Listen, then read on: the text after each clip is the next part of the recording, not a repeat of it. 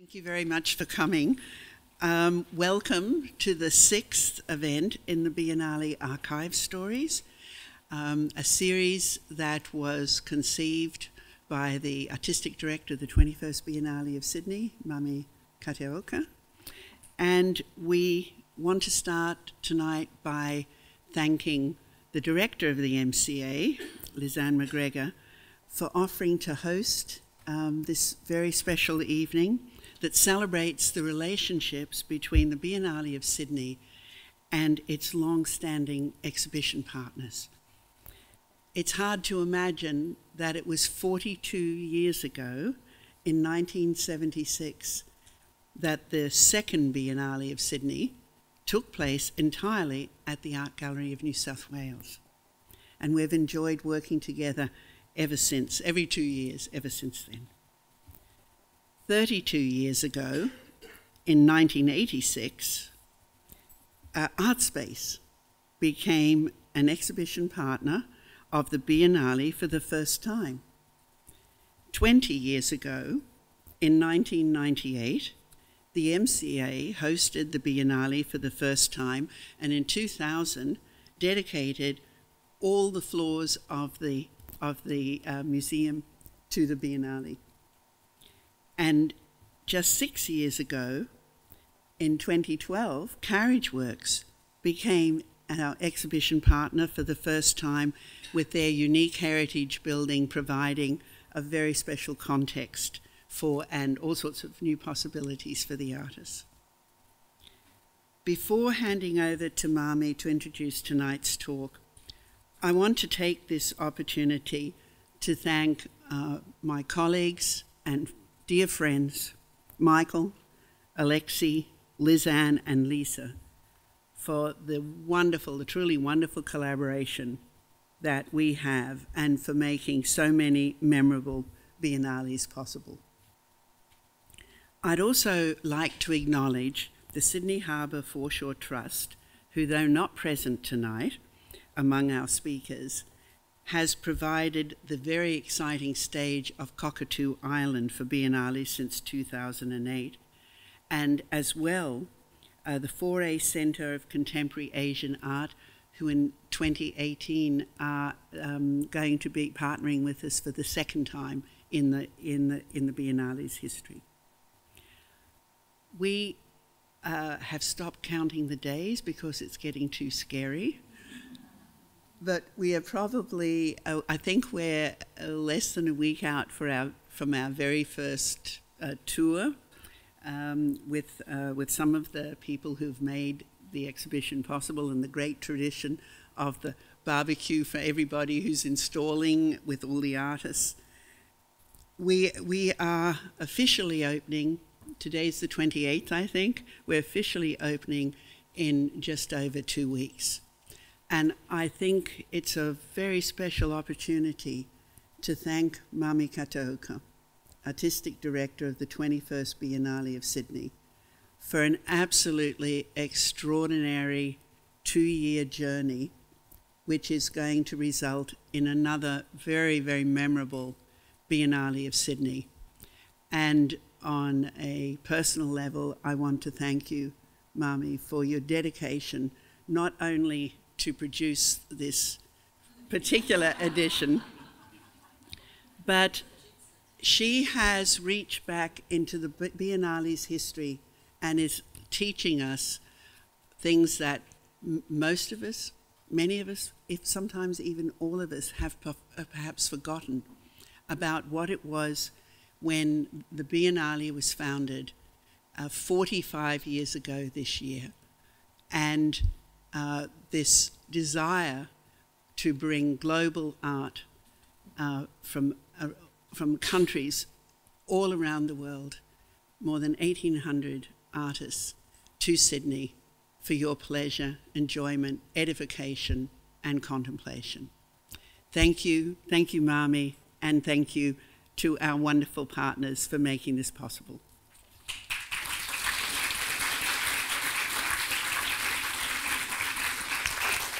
Thank you, Joanne, for introduction. And thank you for coming again. And I'm pleased to have this 6th edition of Biennale Archive Stories, which I started in December 2016. So it's already 15 months ago. And it's been a great pleasure to work with the archive itself to try to understand where we are now in the time that there are so many biennales throughout the world. And I just had to question myself what I'm going to do with the Biennale of Sydney. Is it still important? And if so, how is it important? But also I was interested in that this model, there's so many different models in the different biennales, but this particular model is the model that Biennale doesn't have any venue, but function as an office, and Biennale works with existing venues as partners, and where they do have contemporary art programs in every year round.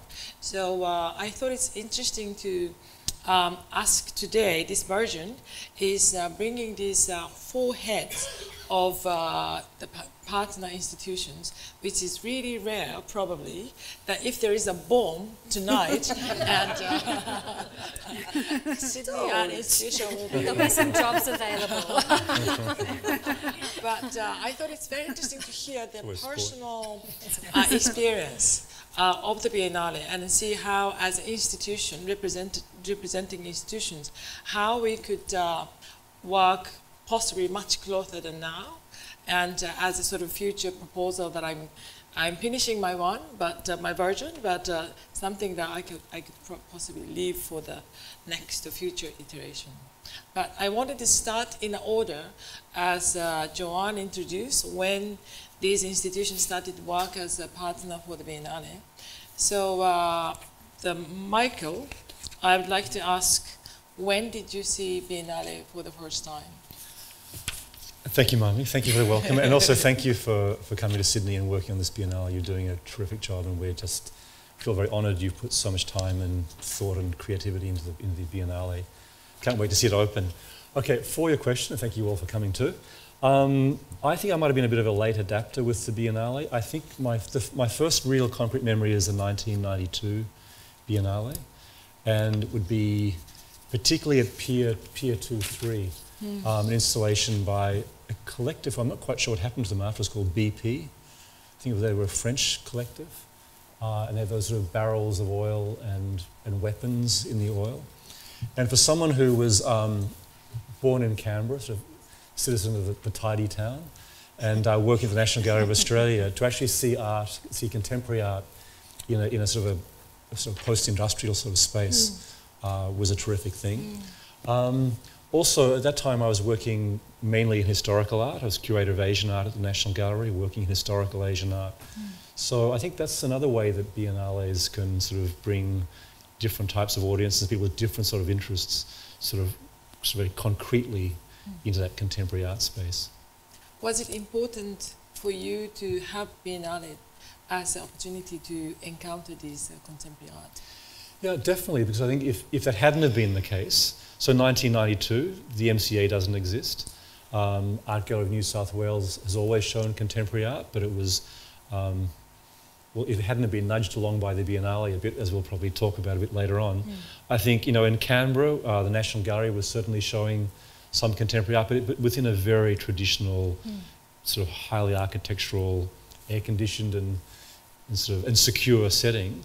I think without the Biennale, one wouldn't have had that idea that art, really contemporary art, can break out of museums more and go into different spaces around the city, help you look at the city in different ways as well. And the following question goes to Alexie. And I think Artspace started 83. Yes. But moved to current space in 92. Yes. So we have an interesting history with the Biennale, which is that we were a kind of associated venue in the 80s with 2 exhibitions that were quite political. And they were called Displacements, Palestinian Political Imagery, and the Displacement of Aboriginal Australians in 1984. And in 1986, we did a show called Margins and Institutions, Art in Chile. But it wasn't until 1992 that we came on board as a permanent partner venue for the Biennale. But when was your But what was first my one? first experience? All right, well, I have to say with the caveat that I don't condone juvenile delinquency or truancy, but it was 1990 and I was still at high school. And I have a theory that kids who weren't popular at art school generally go into the art world. And I used to be dropped off at the train station by my mother, and I had to cross a railway bridge to get on the bus. And some days I'd take a detour down the stairs and get on the train. And I'd grab a friend and we'd go into the city, and because I was a nerd, I wouldn't truant somewhere cool. I would go to the Art Gallery of New South Wales. That's cool. The nerdiest delinquent on history. And so this 1990, this particular time, I went and actually encountered my first Biennale of Sydney, which was René Bloch's Ready-Made Boomerang, which was extraordinary for me. And, you know, I still remember seeing Nam June Paik's TV Buddha. And what's great is, you know, I don't know there's so many people in this room who love art. And I think what's so great about the Biennale for me is that you, in a sense, become a kind of emotional custodian of works. They live in you. And there are works that you see throughout your lifetime at different points that you recognize as if they were your own. You know, there's some sort of sense of kind of being connected to them. And seeing Nam June Paik's TV Buddha was this work that stayed with me, and I remember seeing it in John Caldor's collection in his home. I remember seeing it in a Biennale in Berlin. I've seen it in museums internationally, and every time I see it, I think, oh, I know you. And it was really from that experience in 1990. And I saved up for the catalogue, Art is Easy, and it wasn't true. But a couple of years later, I went to art school, and it really was because of that Biennale in so many ways, and because of the existence of the Sydney Biennale, that I thought that being something like a curator of contemporary art could be a legitimate pathway for someone like me. Fantastic. Yeah, actually, we're bringing back René Bloch to Sydney. He's coming on 11th of March, and he's giving a talk on 16th. And he has made a tremendous contribution. Yeah. And so we want to go back to his story. I just will say, I met him in 1999 when I was working for a gallery called Gita Weiser Gallery. And she'd worked with René as his exhibition producer for Ready-Made Boomerang. And René was the first international curator I'd ever met. And to meet him 9 years after truanting school made my head spin. And he sang the song Perhaps, Perhaps, Perhaps. And I thought he was the coolest curator I'd ever known. I think he's fantastic. You meet him now, it's still really fantastic. Okay, so going to Lisa Macgregor, and yes, coming from Scotland, when did you see Biennale for the first time? Well, I had actually visited Australia quite a bit before I moved here in 1999, so I was very fortunate to be here in 98. I can't quite remember why, but I saw Jonathan Watkins' Biennale. And it was spread through the city, and I enjoyed it enormously. But I was very perplexed because there was this, you know, a lot of really interesting work, but there was this incredible amount of critical, you know, negative backlash, and it seemed to me that against both the Museum of Contemporary Art at the time and the Biennale. So it was kind of, and I was living in the UK where similar things happened. You know, you'd put on something, you know, an installation, and you'd have the tabloids attacking you. So it was kind of like, it was very familiar to me, that kind of attack. But my memory of an artwork was taking the ferry out to Goat Island, because of course the predecessor of Cockatoo was Goat Island, and Martin Creed had filled a room with balloons. It was absolutely wonderful, and David Cunningham had an amazing soundscape. So those two very experiential works, and I think watching the audience reacting, and Martin Creed is a very, you know, cerebral artist in many ways, but watching the way in which an audience was reacting to these experiential works, I think was for me a kind of like light bulb moment. And I thought, wow, people are really, you know, able to engage with this work, even they may not totally understand it, but there is something very, because of the interactive nature of it, and the whole experience of going out to the island, and I think that's the change that's happened, is the whole experience, whether it's a museum experience or whether it's an outdoors experience, the idea of engaging with art in a way that isn't just about the viewer and the artwork, but is about the whole environment. And so for me that was incredibly memorable. Yeah, and then 10 years later, or 12 years later, Carriageworks joined, and I think it's massive space. They're using Carriageworks and then also Cockatoo Island. It gives so much opportunity for artists to do something which cannot be done in a museum space. So bringing Carriageworks as another partner venue is tremendous benefit. But When did you see the Biennale for the first time? The first time was Tony Bond's Biennale in 1992, which was Boundary Rider. And at that time, I was at art school at Wollongong, and I had been learning painting, very traditional practice of being a painter, and that was my intention always, was going to be an artist and to be a painter. And it was, I think, the first time that I suppose I really experienced a large-scale contemporary art exhibition, and I think it really shifted. And I was thinking yesterday, can I actually remember any of the work, which I don't think I can, but I can actually remember the experience of seeing the work. And I think it really opened my mind to, I suppose, contemporary practice in a different way, because I was experiencing a very traditional art school model. And I think not long after that I stopped being an artist and actually went and studied law. But I think it made me realise that maybe what I was learning was disconnected from a broader contemporary experience. So I think sometimes experiences like that can shift things in you. And I think, definitely growing up in the country and then being educated in regional New South Wales, I think, being able to access that was really important. And did you continue seeing the Biennale since that time? Yeah, I've seen everyone since then. Great. And do you have any memorable edition or specific works or? Not necessarily. I think my real love is being part of the Biennale, and a lot of my memories are around meeting artists that I've loved and experiencing their work for the first time, and then having the opportunity to spend time with them. I think it's not only, that exhibition experience, it's the industry experience of the Biennale being here and those artists being here, and the actual commitment that the Biennale has had to supporting new work and experiencing things that are very fresh. And I think that's had a big influence on my own practice, but also has had a big influence, I think, across the city and across Australia as well. Michael, have you continued seeing, or you're out of the country for some time? Yeah. I've been in and out of the country a lot, but I have always kept up with the Biennale for sure. Do you have any specific works that changed your life, or like specifically memorable? She's setting very high standards, for the better or the worse. Probably actually my most favourite experience would be from the last Biennale in 2016, which I hope doesn't mean I've lost my long-term memory yet. But it was Taro Shinoda's work in that central double height space at the gallery, with the walls sort of caked with ochre and earth. Oh, that was beautiful. That he developed after visiting, I think it was up in Yirrkala, was it? Yes, he spent Yirrkala, time up yes. there. And with that little viewing platform, there's the viewing platform of tatami mats. And one of the privileges of working in an art museum is you get to see exhibitions before they open.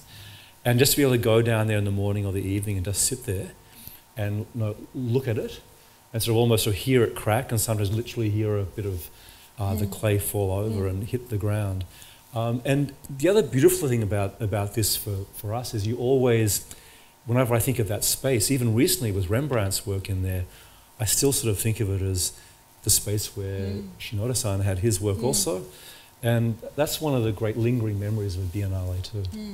I think for the institution though, it's its craziest experience in a Biennale would be the Saiguo Chang's work in 2000.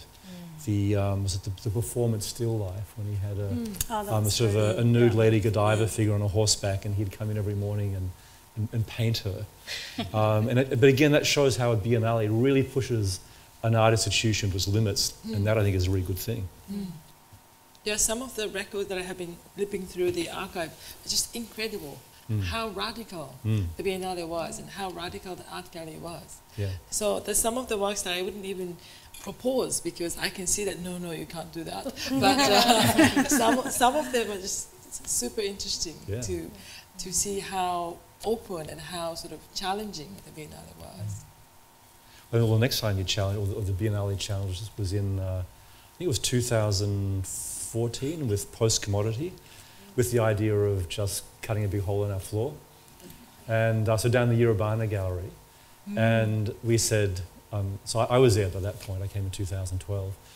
And we said, sure. And that I thought was fantastic too, because you went down to the Aboriginal Gallery and you just see a square cut out of the concrete slab, and then there was raw earth. And it seems in the Urabana Gallery, this is the soil of Australia, the soil of Sydney, the soil that's been Aboriginal land for thousands of years, so the soil that saw all sorts of encounters between Aboriginal Australia and European and other settlers.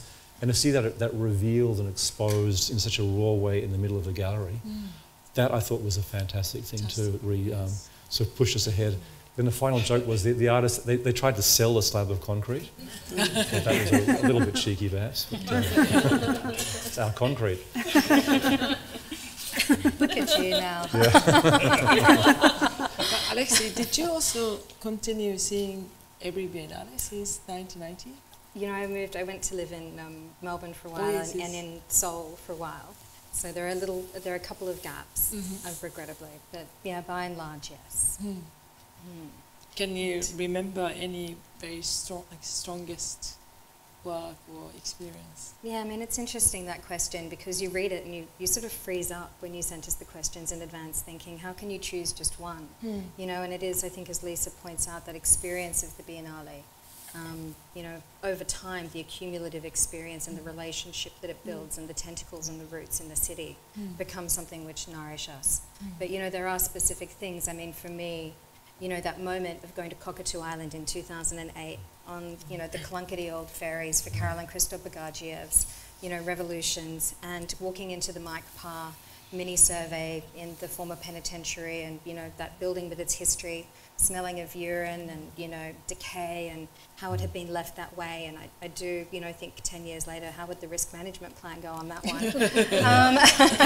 But it was so extraordinary, and that for me was just something where you realise that, Carolyn had really kind of unearthed and seen our city in a way that for me energised and reminded me of the things that surprised me about the place that we live in. And that was really remarkable. And I think things like Pier 2-3, every time when you'd go in, I still lament the loss of that as a venue. That when you'd go in and smell the wood and you'd have that feeling of the creeks, and how it always rains during the Biennale of Sydney, like Sydney floods, right? That's my most memorable work, swimming between venues. And, that feeling in Pier 2-3 where it would creak and rain and wane and feel visceral in the films. And I remember on the top floor, Anthony Gormley's work from Guangzhou with those, figures, and the smell of clay when it rained in that building, heartbreaking, Those sort of visceral sensations, and things like the John Morundrell at the MCA in 2000, and the Aboriginal art that's been shown at the Biennale of Sydney, and what a critical role Gordon Bennett, Richard Bell, the seminal kind of moments. Tracy Moffat was scarred for life. The premiere of that work was such an important piece. So, yeah. It's interesting that your first experience of Sydney Biennale, and then next version was already in the museum. Your museum. Well, I was a little bemused in '98 that the museum wasn't a bigger part. I'll be quite honest. I would, as an outsider, expected the Museum of Contemporary Art. There was a beautiful work actually by Anne Veronica Janssens in the '98 Biennale, the one with the mist coming through the gallery, which was very beautiful, very atmospheric, but it felt a little. I think it was alongside Sol de Witt. I think it was a John Calder project in the museum at the time. But as an outsider, I thought, why is the Museum of Contemporary Art so half-hearted about this somehow? And obviously the history and so on. But I was going to say John Marngell, I think also coming from overseas to see amazing Aboriginal art in the context of international art, not just other Australian art. And the Biennale of 2000, and we'll come back to it later, but it was such an important moment. Absolutely critical moment and an inspirational moment under the direction of Nick Waterlow, who was so incredible in his history with the Biennale, but particularly, as I mentioned before, where there had been a loss of confidence from the public. I think I'm right in saying that 1998, they still charged and they sold something like 23,000 tickets.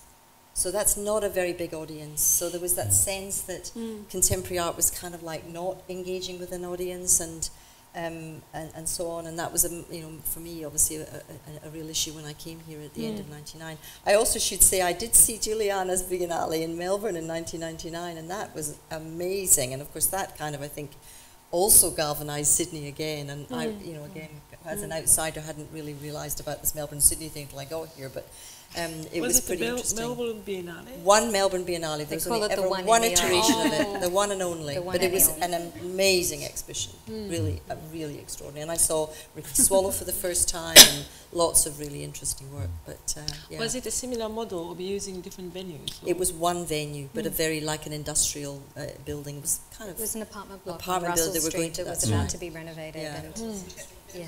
It was very contained, and it wasn't huge, but it was quite something, and I think it was sort of a bit of it galvanised the Sydney Biennale in a good way.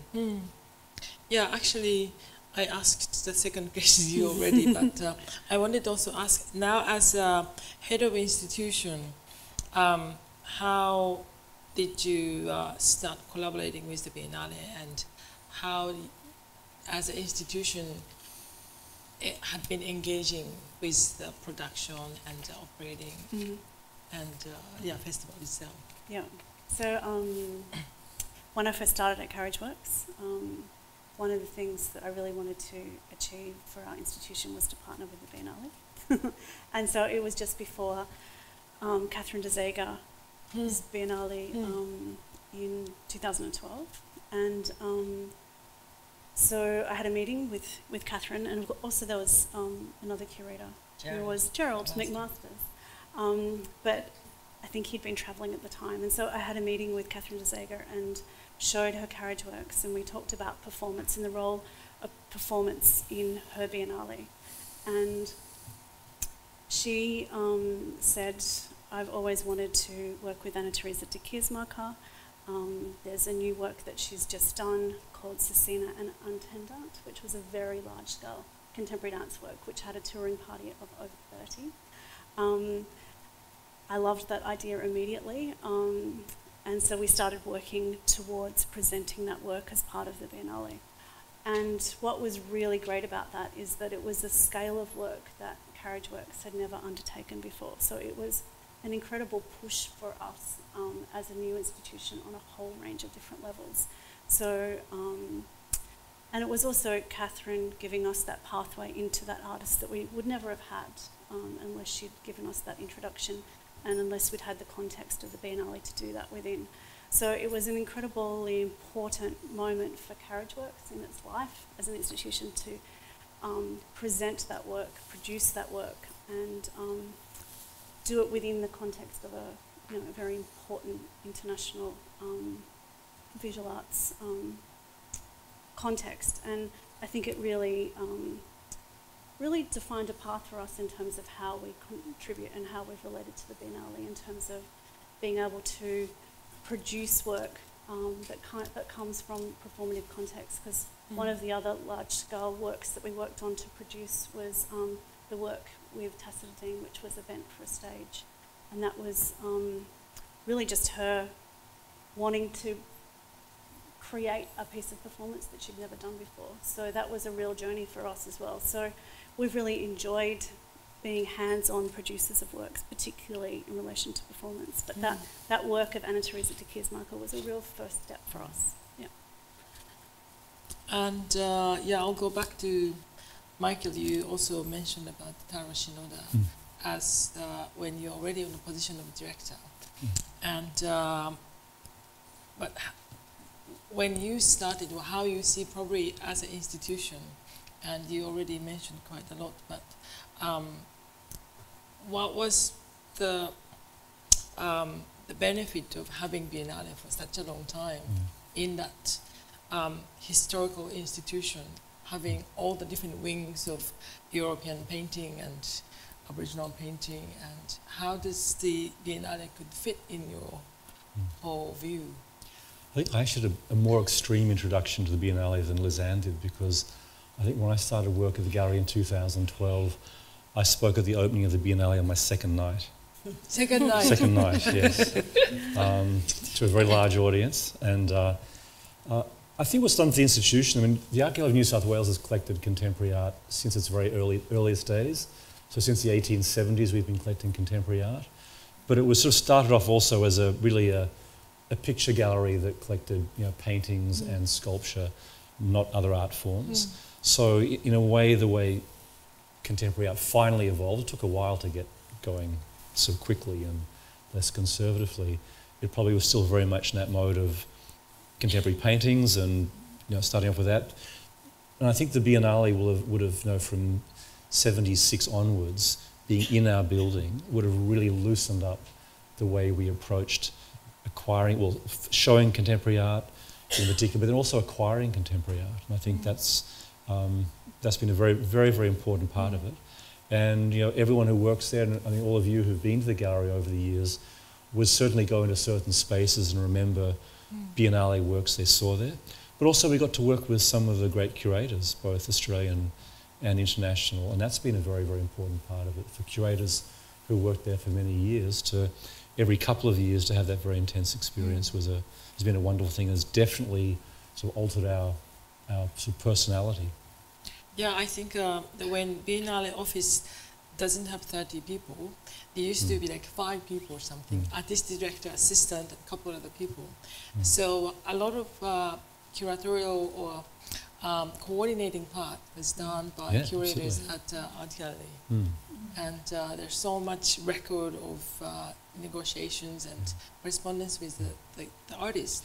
And that's another really, really important thing, a bit like the APT in Brisbane, is it really got us working with artists. So, so rather than sort of buying a painting or buying a video, but actually installing works and having artists, you know, really push us to the limit of our tolerance of cutting holes in floors and things like that. And that's a really, really important part of art practice for art museums. Is it's not just the director and curators. It is also artists being a very active voice in how the works are realised in those public spaces. Also, in earlier time, like particularly in 1979, there are a lot of performance art happened in the gallery, and then also following years. So I actually happened to meet Min Tanaka, Japanese Buto dancer, who did performed in Art Gallery in 1982. And when I was looking at archive, and then next day I went back to Japan and I just happened to meet him in one of the opening. And I was like, oh, Tanaka-san, I was just looking at your picture from the 82, and he painted his body in dark brown and then just with this, the whole naked body was going through the entrance court to outdoor, and he had a very clear memory of what he has done. And so it's one of the very interesting function of the art gallery. And also, I mean, the other final big impact on us is with the design of the Sydney Modern Building. You know, and without the Sydney Biennale or Biennales in general, I think we'd be designing quite a different building. But now we're designing a building that will be used for performance. We're designing a building that will have access to those that World War II oil tank, 2,200 square metres of space. And you know, if you were designing a building without that sort of interaction with the Biennale type work and with artists, it would be a very different sort of structure. Yeah, what about Artspace for you, Alexie? Because as one of the very critical sort of curatorial base, and how does Biennale brings to your place? Yeah, it's an interesting relationship for the Biennale of Sydney and Artspace, and I think it really stands as testimony to the Biennale's commitment to risk experimentation and critical ideas that very early on they invited Artspace to participate as an artist-run initiative back in the 1980s with those 2 exhibitions I mentioned before in 84 and 86. And then in 1992, when we moved into our current building, the Gunnery in Woolloomooloo, which was actually set up with an investment by Franco-Belgian Onettis, the founder of the Biennale of Sydney. And the Biennale of Sydney had their offices on the middle floor up until 5 years ago in the Gunnery building, and so I can see Paula's here, so she was upstairs for a while. And you know, Artspace has had a really interesting relationship because it's kind of 3-pronged in a sense. I think if these other institutions, I think if it was Freudian, Artspace would be the id, of the Biennale of Sydney, probably to some other sort of super egos, but we're definitely the more agile kind of, alternative space, but we always have these very strong exhibitions, like I said, from 1992 till now. But our Artspace was established to support sort of cultural and linguistic diversity, the representation of diversity in our program, gender parity, a relationship with living artists, both Australian and international, with a focus on thinking through how you develop new work. So that's really the mandate of the organisation, and I think that the way that the relationship with the Biennale has evolved has been an interesting one. From 92 to 96 to 98, we were a venue, and we always have been a venue, but in 1998, we launched a series of critical readers, which we produced for 10 years. We produced 5 editions. And these were really rather robust and complicated. And when we're having an archive discussion, I thought it was really important to mention these. And I went down a bit of a rabbit hole today looking at them again. I lost 3 hours of my day rereading these moments.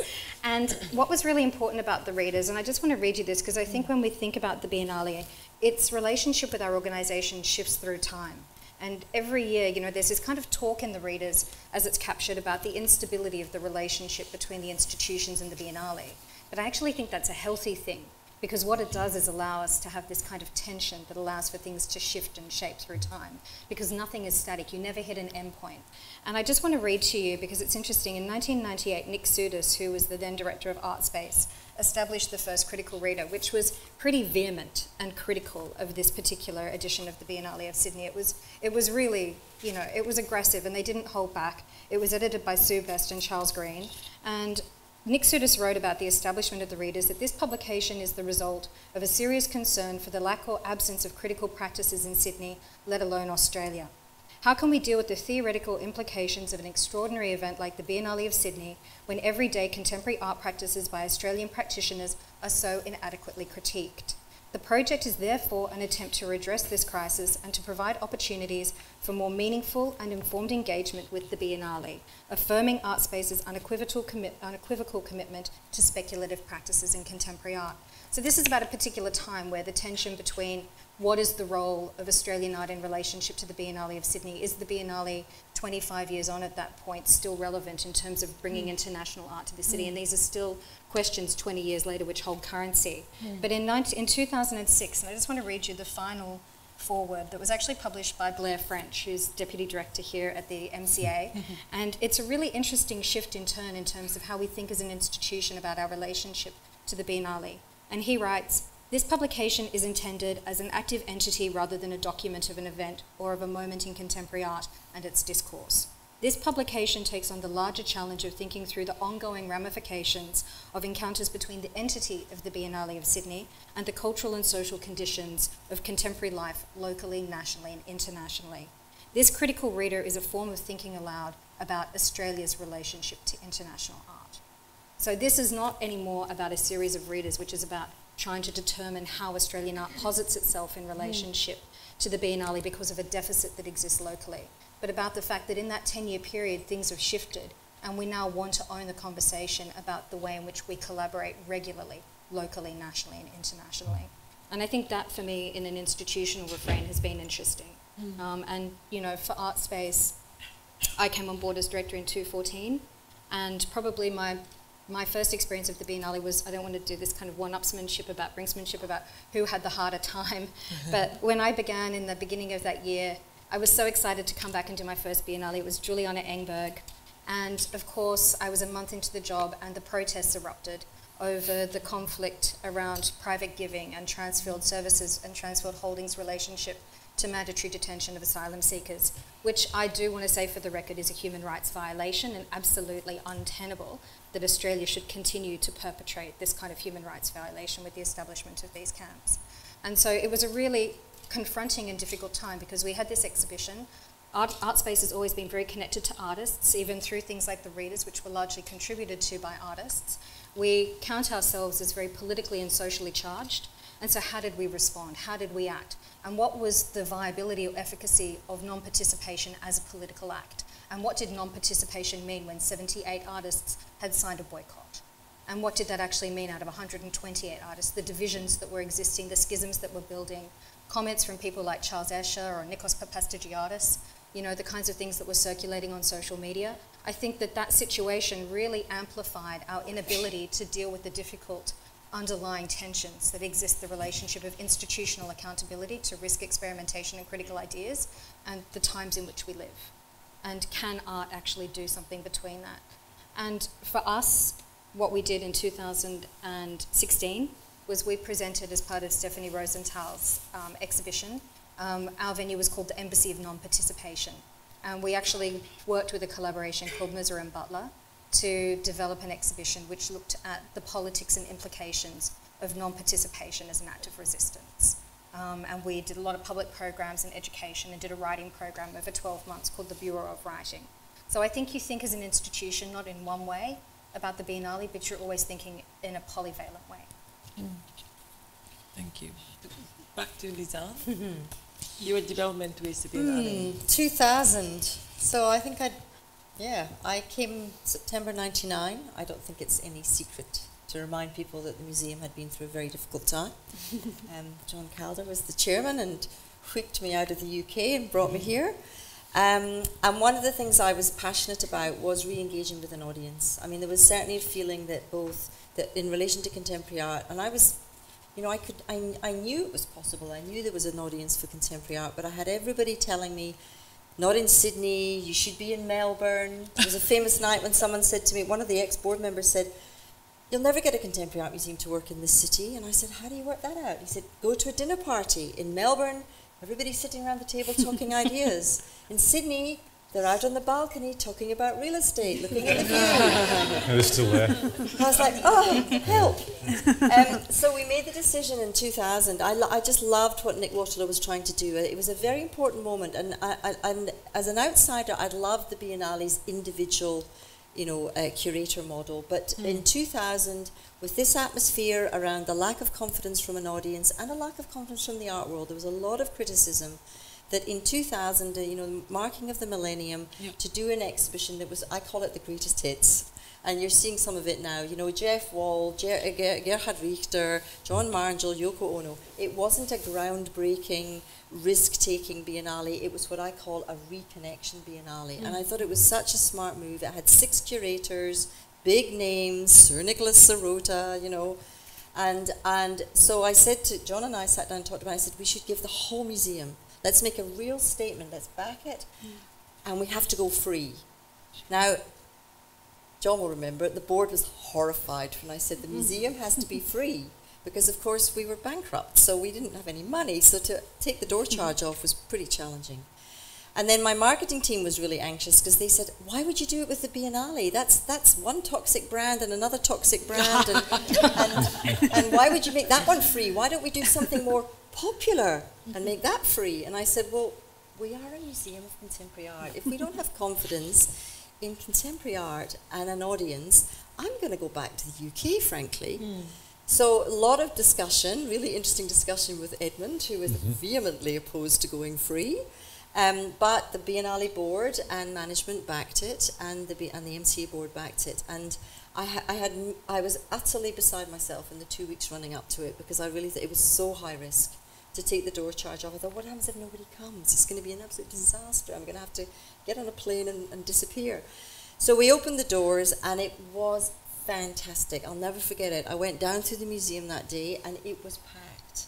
And there'd been a build-up of curiosity. Of course, there'd been a lot of publicity about it. We got Telstra on board, reassured the board that we weren't going to bankrupt the museum fully by getting Telstra to underwrite free access. So essentially, it was cash neutral.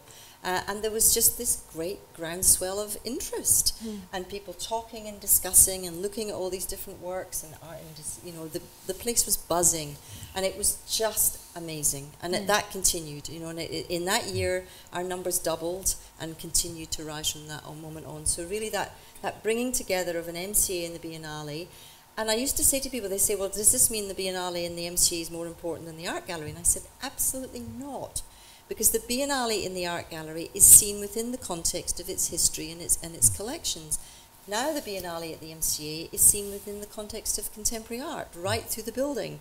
And even now, when we only give 2 floors, because of course we have our collection on the 3rd floor, that again is a reading for the audience that is different from the reading that they will get in any other venue.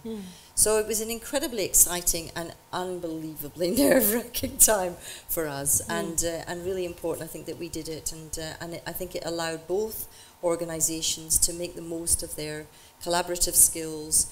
We had an amazing team. We've always had an amazing team of artist educators and artist installers, so that ethos of working with artists was very strong here, and being able to, if you like, double up with a Biennale that had the same kind of thinking, and it was an important moment.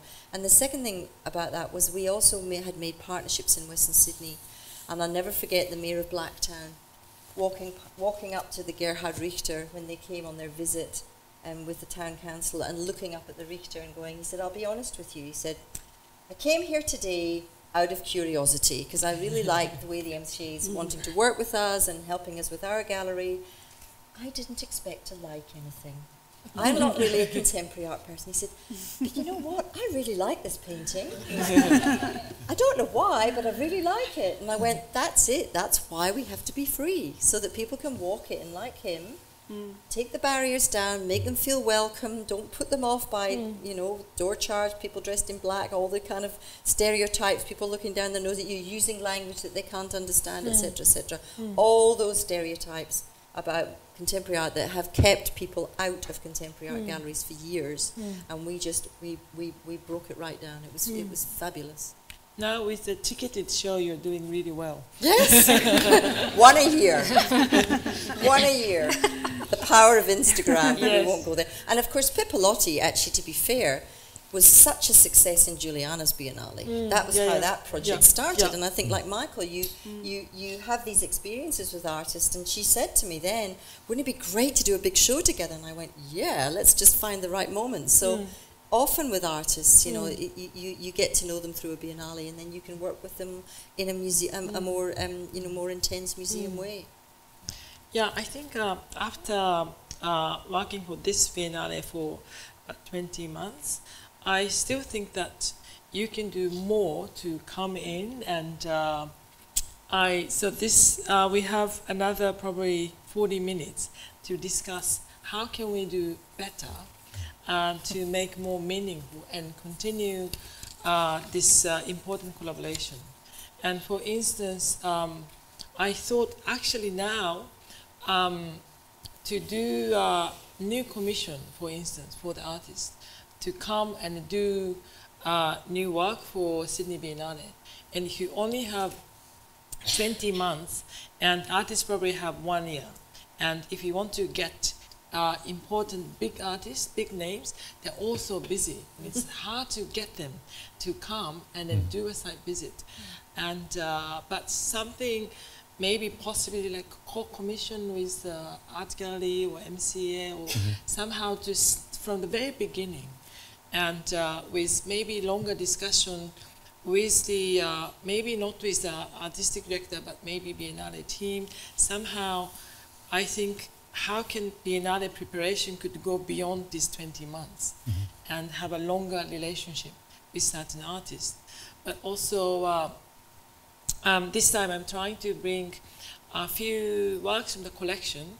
So 3 artists from my MCA collection are shown together with other artists, but also a few more from our Art Gallery collection.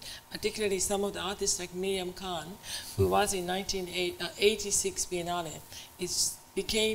Her work became part of the collection. So bringing that work from 84 and showing new group of paintings together with those group works. So that kind of revisiting the works, and then also Lily Dujuli, who is doing Entrance Court, who was also in Biennale in 1980s. And this is her second visit after 30 years, and now doing a new work. But somehow I think that there must be better way or ways to engage a little bit more. So I just wanted to have your frank idea of what has been missing, or what could have done better, or... This is a great private space for that too. Yes. Yeah, you can say anything. These relationships ebb and flow, don't they? You know, at certain moments things work, and at certain moments they don't work. Yeah. But I think, you know, I think the fact that we've all, the three of us, sorry, not Alexie, but the other three of us worked on the National together has been a great role model for us about how we can work together. And I think, you know, it is incredibly important. I mean, I think we all lose if we compete. You know, at the end of the day, it's about celebrating the fact that this is a great city for contemporary art and how can we actually make the most of it. A lot of it goes back to planning, it goes back to, I think, a recognition from everybody, from the Biennale and from all the partners, that we are all in it together. No, we're not, it's not like a festival. People find it hard to understand that the visual arts is different. It's not a festival. You don't just come along and, you know, drop a performance or a piece of theatre. I know you don't work like that, but some places do. You know, you just, you know, an artistic director will say, well, I'm going to bring this co-production from Holland and we'll show it at the Opera House. That's not how the Biennale and the venues work, and they shouldn't. We're not venues, we're actually partners. And the more we can actually work together from the beginning with the Biennale to shape the ideas, what kind of Biennale do we want to see in this city? I mean, it's a question for the audience as well. What would it be great? Why don't we have more discussion about what it is that people are looking for? A lot of people are travelling now, they're seeing things. And then that recognition of the different levels of audience, people seeing things for the first time and also people who are very experienced and know what they're looking at. And I love the way that you're bringing the past artists again. We often have this thing about we only show them once. You know, and that's why with Pippalotti it was like, oh, well, she had a big presence in the Biennale. Should we really do another should we do a big show that everybody's seen that work? Well, yeah, but actually the big show was very different from one work. So rethinking those kind of orthodox ways that sometimes we kind of automatically say, oh, well, that was the Biennale, we'll do something else, is really important. And sometimes I think the time frame is challenging, and it can be your enemy, but it can also be the friend to actually making a critical moment to create something. So, you know, even our experience of working with Tacita Dean to make a full piece of theatre in a period of 8 weeks, which was also a film and a radio documentary, creating that environment and that tight time frame to have that space to create, I think, is something that is really positive as well, because sometimes work can be given too much time as well as not enough time. So I think that time frame can be really good. And I think the Biennale, you know, is the catalyst to bring someone like Tacita Dean into an environment to take a risk that she wouldn't necessarily take. So I also thought that you were showing now beautiful Caterina Grossi as a part of the Sydney Festival. And I was talking with Bezri from the Sydney Festival that he does only 2 weeks, and but he's already preparing the program for next year and then the following year. And we complain about 2 years. And this medium that contemporary art deal with performance art, and the Sydney Festival is performance festival but doing installation art. So that sort of overlapping could be, maybe Biennale could do something during the Sydney Festival, and maybe part of the Sydney Festival could come into the Biennale somehow. I was thinking that... Because I think that's a nice idea in terms of co-commissioning and co-investment across festivals as well as across institutions. So I think those layers of infrastructure in terms of how does the Biennale partner with the Writers' Festival, with, you know, with all of the... Because there has been this great festivalisation of Sydney, and you can't go a week without really a festival. I think it's really becoming really about the city of Sydney. It's how there's co-investment and strategic alignment to make sure that artists and the industry is making the most of that. There was an initiative. There was a festivals initiative at one stage, the Writers' Festival, the Biennale, and what was the other one? The Film Festival? I can't remember. I remember there was a big campaign around it one year, and then it kind of fizzled away. But we've been doing that with the last 2 summers, working with the Sydney Festival. So this year with the Rembrandt and the Dutch Golden Age exhibition, working with the Australian Brandenburg Orchestra and John Bell. And then the previous year working with Sydney Dance Company and Raphael Bonicello to commission jointly performances that take place within an exhibition. Now that's January, and the Biennale is not on, but I mean there's a good model, and we found it very, very exciting to work with them, and I think the performers found it fantastic also to perform in those sort of spaces. I mean, I think... And also I was thinking about your expansion. You have much more space in 5 years or something. That's going to be quite different from Sydney. If you think about, 2,200 square metres of oil tank space, much more space in general for the Art Gallery of New South Wales, different sort of spaces. Right. And that will bring all sorts of possibilities. Yes. Yeah, I mean, I think, partnerships is really a model that all our organisations are using to collaborate in order to extend the way in which we build capacity to support the development of new work. So Artspace just collaborated with the Dhaka Art Summit, which is a new biennial model in Bangladesh, to commission a substantial new work recently with Ramesh Murray and Nithyanjo. And, you're collaborating all the time. We just collaborated with Sydney Festival, and we're always touring and working in these forms, and I think all our institutions are doing that. I think there's a bigger question to be asked, which is one which really appears over and over and over again in the readers, and there's still the question now, and that is, your appointment is the critical junction. Who you are, who's in that seat, is actually what defines this. And I think there's a big question for the Biennale of Sydney, and with all due respect, and it's been great to be a director as one of the 4 partner venues these past 4 years, and we can each 2-year cycle we can nominate either individually or together the person who we think or people we think should be the curator or artistic director for the next edition of the Biennale. And I think there's actually a question to be asked. None of us program in a project by project cycle. As you said before, you met Pipolotti did a major work here 4 years ago, and that led 3.5 years later to a major exhibition. You're actually looking at your program as a responsible institution almost 10 years in advance, and you're thinking, working backwards, what are the things we need to do? What are the absences? Where are the points that we can ameliorate or introduce something different or important to the local context? How can we not be too prescriptive about what we want to do in the future and leave elasticity to be responsive and agile? But at the same time, how can we actually be strategic in identifying what we need in order to build resources for those approaches and for a more diverse response or approach? We've relied on a very authorial approach for the curatorial, for the Sydney Biennale to date. There was 2000 with the curatorium, there was Catherine and Gerald. But other than that, it's really been a singular curator-authored biennial of a very particular model and a very particular generation of biennials. And I think, it wouldn't be a bad thing necessarily for the Biennale board to work with the partner venues and to work with the public more broadly to do some workshops, looking forward at who we think we might want to do the next 10 years, the next 5 editions, the kinds of biennials we want to see. The fact of the matter is, when you don't do that work, you end up not having a curator from Asia for 42 years. And so, Mami Kataoka is the first time the Sydney Biennale has been curated in a solo capacity by a curator from the region, and Fumio Nanjo in 2000. That's not enough. Australia is part of the region, You have to think not 2 years in advance, but you have to think 10.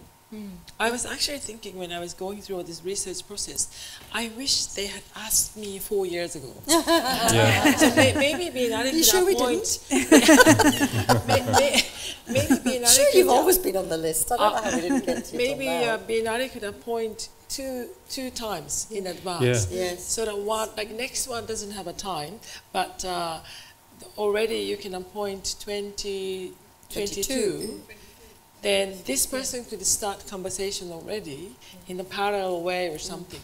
Just we need to break this cycle of 20 months. And also, I think what Alexie is saying is absolutely right. It has to be more strategic and less, let's have a bit of a beauty contest, see which one we like the look of, and more what is important for Sydney. And I think we need to be thinking about our position in the region, but also internationally. There are all these other biennales.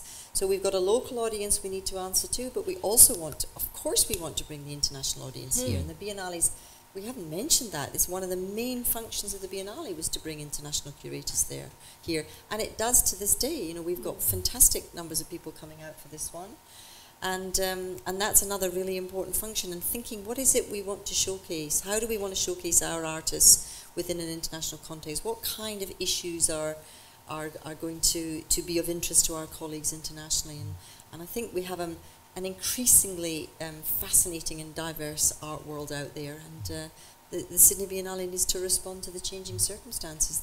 How many biennales are there in Asia now? Somebody will know. Well, there's 158 biennials in the world. In the world. So I don't know how many specifically are in the region, though. Of course, in Australia, I mean, you talked earlier on about the Melbourne Biennial and how that really got the Sydney Biennale sort of moving again. I mean, now we have the NGV triennial, so now we have 3 in Australia, APT, NGV, and this. And what does that make for us? What does that I mean, they get, what, $8 million of state funding for that exhibition? Michael's finally mentioned the elephant in the room, which is money. Well, and then the question of spectacle. We're in also. Sydney, I mean, we can talk about that. could you have a Biennale which wasn't spectacular? I mean, could it be serious? Could it be small? But the NGV is certainly, that's one particular model. APT has been very successful for many years with a different sort of model. But you can't ignore what's happening in the region.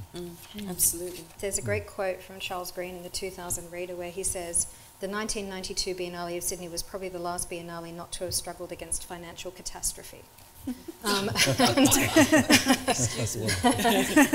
this is not a news flash. No. And I think we're hearing it globally. Documenta went €6 million over budget. We're seeing a crisis with things like the Guangzhou Biennale. We're seeing it's a refrain that we're hearing all the time. So as institutions, we're operating in an ever diminishing economy of returns, and we have to diversify forms of income and revenue by thinking strategically about what we do, how we do it, and who we do it for, all the while meeting a whole range of different set of ethical criteria.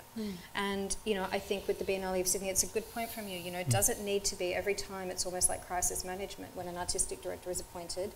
There's the idea that this is the budget, but it's not enough. It needs to be this. If this isn't met, what happens? And so then, you're operating in this persistent cycle of insufficiency. And so how do we actually deliver a biennial that has that kind of level of magnificence, in a sense, that you expect from a biennial, but at the same time manage expectations or, preserve the sanity of the artistic director? Yeah, I think it's extremely, financially, it's extremely challenging model to start from, in a way, start from no budget during these 20 months. The whole team keep fundraising, and in parallelly, this artistic decision has to be made. And so it's very challenging model, and but going to meet all these enormous amount of the private patrons and supporters for the Biennale, which is amazing. But I also understand that the similar group of people are supporting so many other institutions and events. So it seems to be like from same pot, you're asking for different occasions and different scale. So this was also something that maybe this institution could come together and think about something, some other model. To maybe that could be, what if Sydney Biennale becomes triennial? Yeah. Well, there's, I think, I mean, there's something here which is about, you spoke in the beginning about collaboration. Could we collaborate more to do more co-commissioning?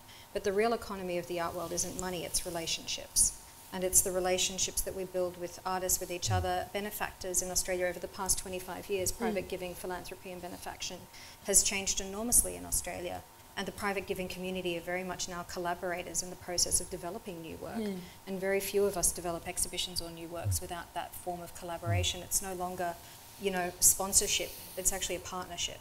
And so in a sense, we have to again think more strategically and long term about the appointment of the artistic director, about how those relationships can be brought together earlier to establish the necessity for trust, to take the risk to develop these kinds of projects or to invest more with our own institutions.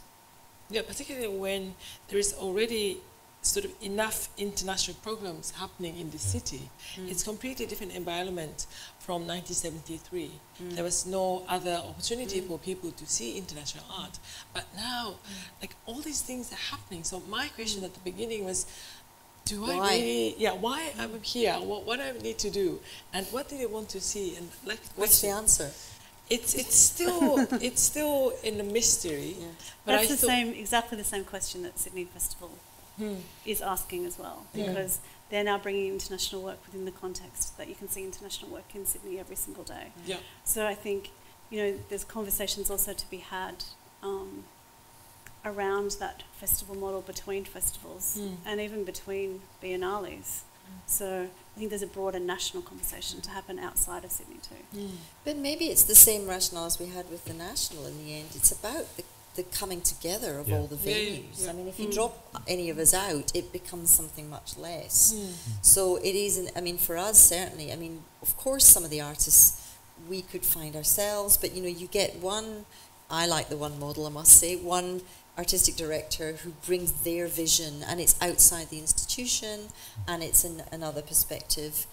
Of course, it's not as radical as it would have been when there was nothing else happening in the city, but things have changed dramatically. And I think what it is it's amplified because the 4, 5, 6 institutions, however many take part, are then together. I have to say, I have a bit of a thing about biennales that have too many venues, because I think audiences get fatigued, you know, going off and looking for artworks that you can't find, and the maps are never right, and something's around, you know, it's just, you know, I used to joke when I used to go on these kind of art walks, and I used to say, oh, just put it back in the galleries, at least we know where it is, and you can find it, and so I'm always a bit negative about, you know, taking things out into the city. I mean, some of it works, but a lot of the time it really doesn't, let's be honest, and there's so much else happening in the city.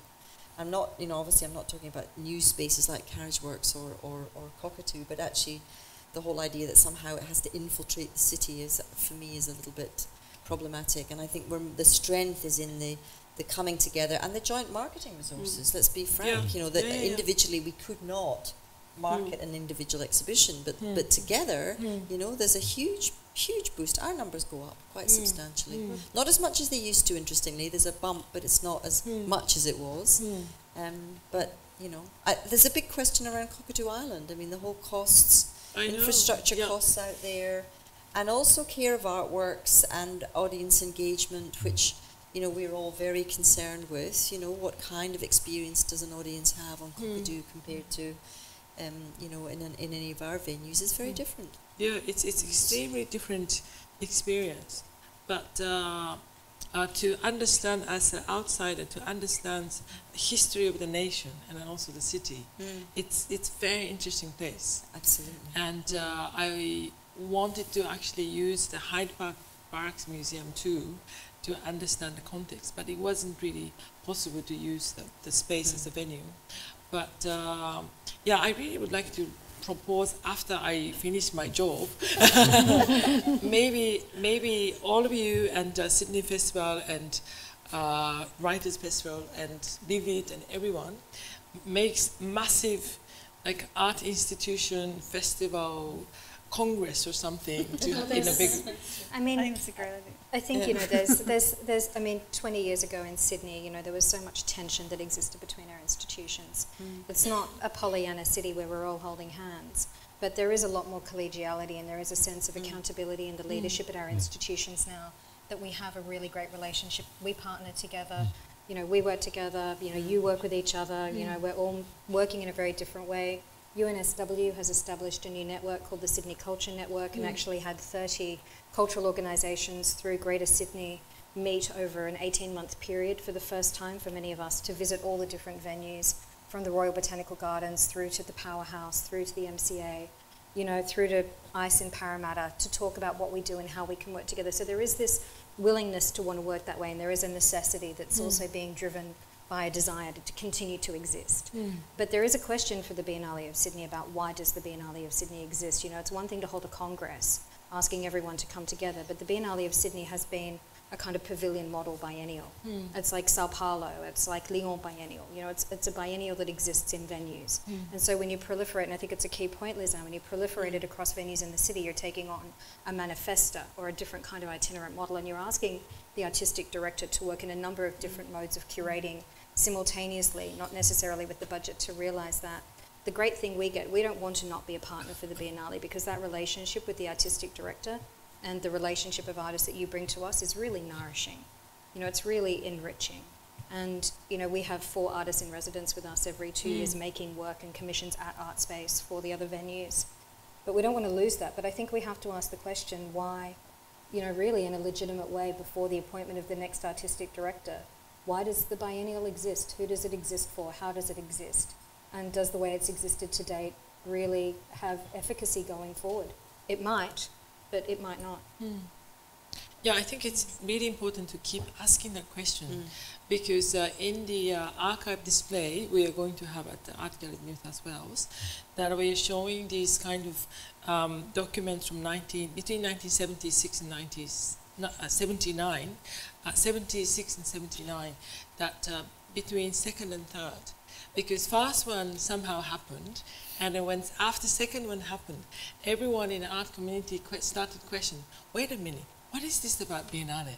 And why are we doing this? And what about this women participation? And all this basic question came out. And looking at the document, and a group of artists made a call, and then all these art community people gathered, and they invited Franco Belgiano-Nettis and all these people in the Biennale too, and they had a discussion. And but looking at the question, it's completely the question that is being asked to me, or now so relevant, and it's fundamental, but a really important question to keep asking, because the needs and necessity is always changing, and the environment is always changing. I think there's a meeting that needs to occur at the beginning, and it never happened with your appointment. And in a sense, it's almost like a day in a room, with the four of us on the sofa, with, you know, Cockatoo Island, with, you know, if you're thinking of including something, you know, like the barracks, and actually having everybody in a room for a day as the artistic director and talking about what your vision is and talking about how organisations can collaborate from the outset to support the resources of the artistic director. And, you know, that is a way that we work when we commission major projects with any other organisation or partner. We have a conversation together before we begin to make the work. And in a sense, I think that will help foreign artistic director really well, because you have to sort of blindly find out what is the needs, what is the necessity here. And knowing that there had been accumulated experience in all of you who had seen multiple biennales. And so what else do you want to see it? It's been a big question to me. But also this work you're doing around the archive is so important too, by bringing and reminding us, you know. I was talking to an artist recently about it, and they said, oh, it's lost its edge. I said, well, what does that mean? You know, I mean, the whole context has changed now. You know, it is you know, let's face it, back then, I don't know how many visitors it would have had, but it wouldn't have been very many. And it was really important. You know, it was like a mini art space in a way. It was the kind of experimental, on the edge. Now it's mass spectacle. You know, it's mass spectacle. It expects to get 500,000 visitors, correct? At least.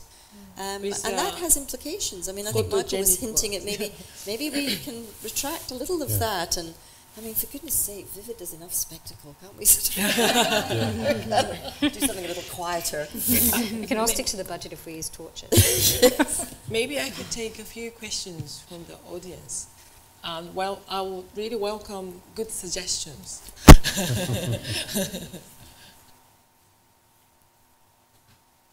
Anyone? This is your moment. What kind of biennale would you like to see? Yeah. Any thoughts? Do we have a microphone? Oh, okay.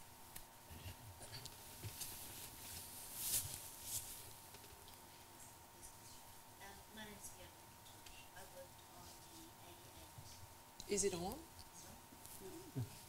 Take one now. Oh, no, we've got one.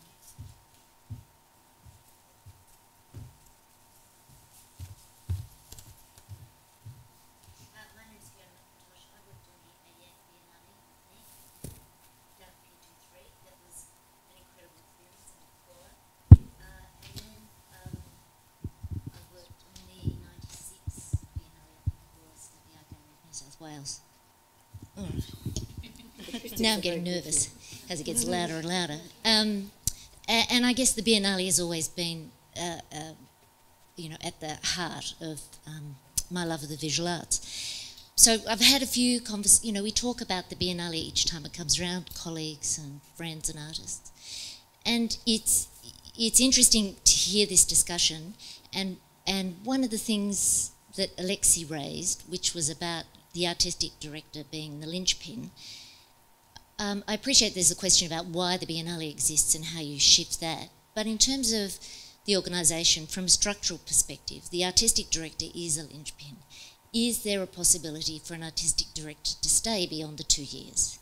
So that there is greater scope to develop things over a longer period of time.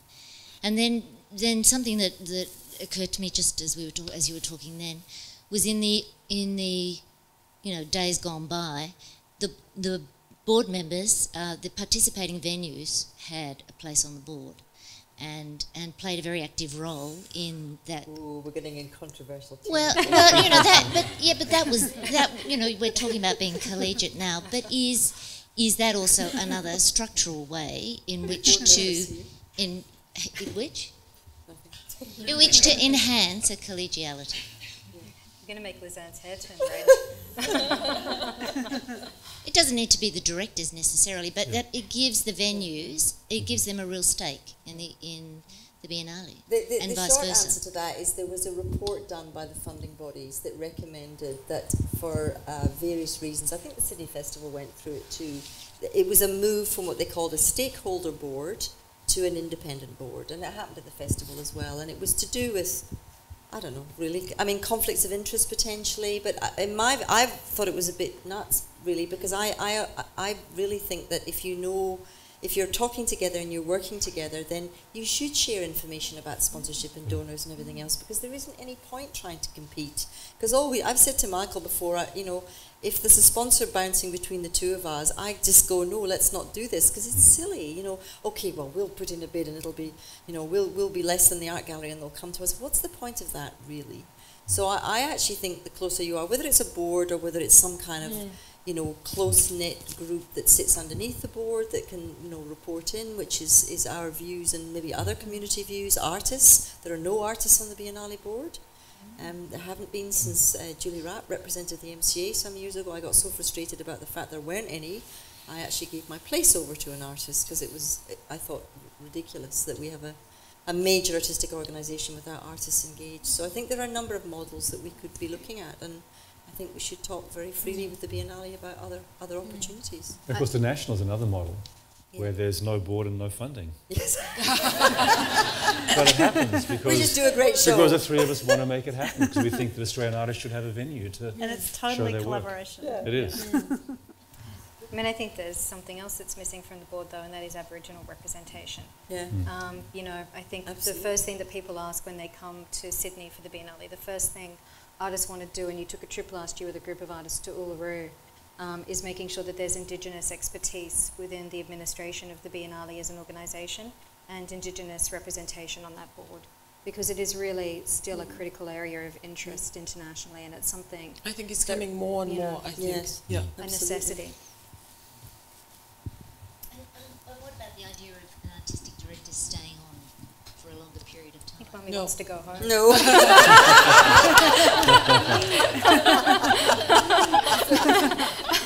Not that we want to shoot your idea down. I think if the Biennale has at least 200% budget, then you can have a healthy way of working. But this financial condition now is so tight to give a burst to this major event. And if you want to make it in an international level and high quality, then you have to just so much. And then after running through this marathon of once, and you'll be like, it's hard to think to continue running. But I think it's also, how you continue. And then also, I think because Nick Waterloo did multiple times. Mm-hmm. And so if someone might want to come back, maybe not continuously, but maybe someone might come back later, but there could be, that could be a model. But what do you think about... I just want to say something, which is that there's a question there which is about the role of the CEO or, chief executive of the organisation. And Joanna Burney-Dansker aside, who's arrived and done a stellar job in a short amount of time. There are biennials like Lyon where Terry Rasbieu, or, the Liverpool biennial where Sally Tallant is, in a sense, the ongoing artistic director of the Biennale. And she collaborates with the appointed artistic directors to co-curate the biennial every time. So, in a sense, there's a chief executive who's separate to the ongoing person who's responsible at a high level of operations as the director of cultural programming or director of curatorial programming. And so that provides that ongoing relationship support to the incoming curator. And I'm not saying that that's the model here, but there are those models that exist. And again, it's that question of what is the model? what is the operational structure of this biennial? Yeah, particularly for this indigenous community connection, that it's impossible for artists or foreign artistic director to come in and build a relationship with certain community to do something together within given time. It was just impossible. So that's where the venues can help. There's another area, because we've all got expertise within our venues. That's why having a day together right at the beginning before you invite an artist and before you do anything could work. Yeah, so you understand what the resources are available to you. Yeah. And everyone's transparent with each other. Yeah, because even you come in and would like to visit indigenous community, and everyone asks, so Mami, where do you want to go? Because I have no knowledge. So I needed some kind of guidance of like particularity. It needs to be an induction process. Yeah. There could be a philanthropist in this room who might want to support an Indigenous curatorial position at the Biennale of Sydney. Perhaps. Just putting it out there. But also I wanted to ask about the idea of Biennale being free. And being free means that every money has to be given in other ways. And by charging some part, we have our own generated income to be able to do something more. So I think it's... I'll give you the file about the correspondence between John Calder, and I think it was Paula actually, about how do you distribute the money when you only have part of your venue that's charging. It's a bit of a problem for the institutions. I think it's a really complex issue, but just thinking about this situation now, I think probably something that you could explore in the future. But it's Joanne's job. I think in Australia there is still an egalitarianism, and we do have a British funding model. You know, there has been obviously 2014, the consequence of the boycott from, direct consequence of the artist boycotts was Brandis' removal of funds, $25 million of the $45 million operational funds of the Australia Council. Not all that money has been returned, and that was a direct consequence of the minister thinking that the arm's length approach of the Australia Council was no longer sustainable. And the Biennale of Sydney is funded through state and federal agencies to a greater or lesser extent. And I think we do have an accountability to be free. When you read the readers, there's such a moment where everybody's like, it actually changes the way that audiences in Australia think about contemporary art when it becomes free. There's suddenly this kind of moment where audiences are coming, where suddenly you can do more. You can actually raise more money than you can raise through tickets, through actually creating lateral programming. It's of course, the APT is free and the NGV one is free, so for Sydney to be paid, it would be difficult. Australia likes to think itself a little bit egalitarian that way. Anyway, maybe I can take one more question before we close this gathering. Question or better suggestion? Yes, please.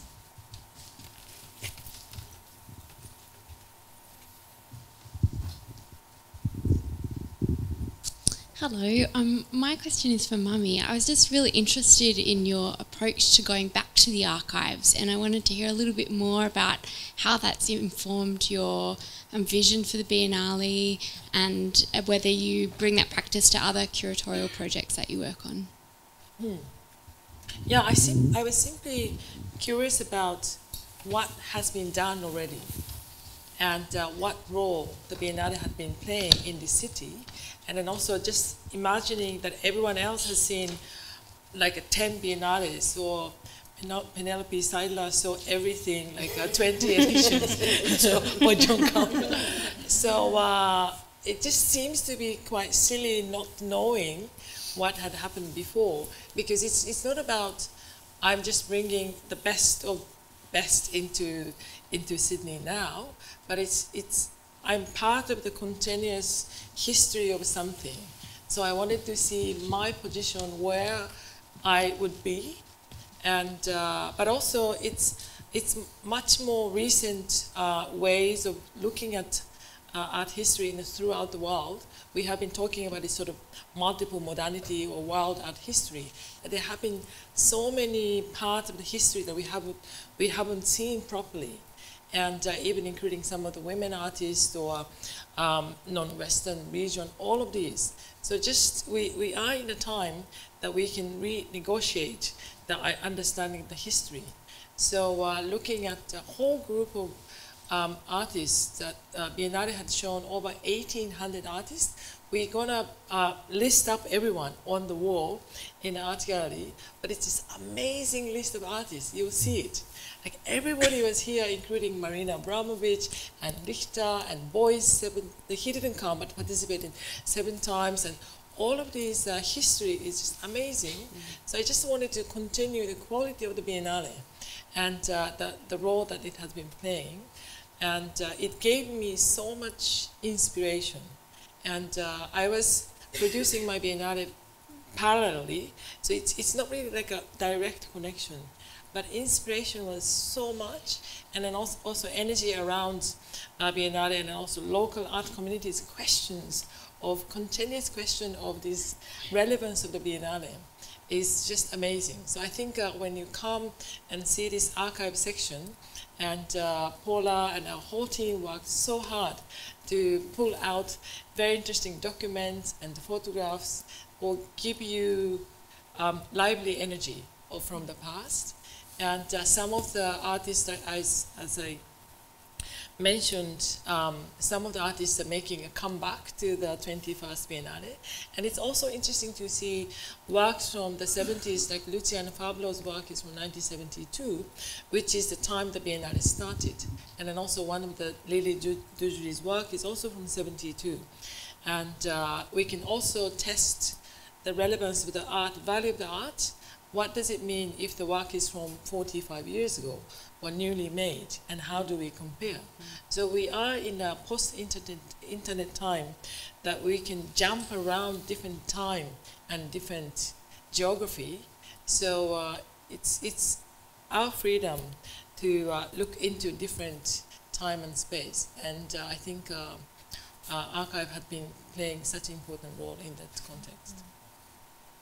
But if we don't have any more questions, I think it's a good time to close, and I would just welcome you everyone for the opening week and see what I have done.